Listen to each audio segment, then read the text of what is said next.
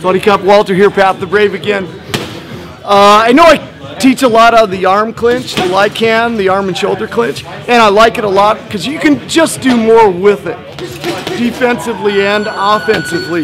There's a little more options to it. Of course, the neck clinch is going to be really important, and it's devastating when you get it on somebody.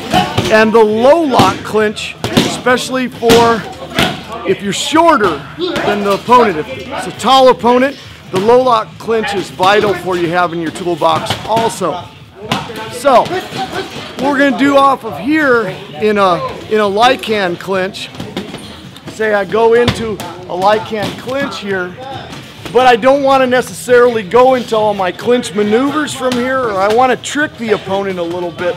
What I'm going to do is I'm going to take this hand and go on the bottom of the arm and push it up.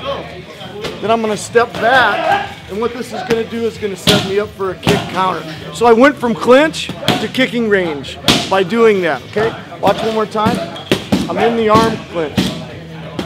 I go underneath with this hand, I push this up, and I step out. And I'm set up for that left kick, okay? Have fun with that one. We'll see you next time.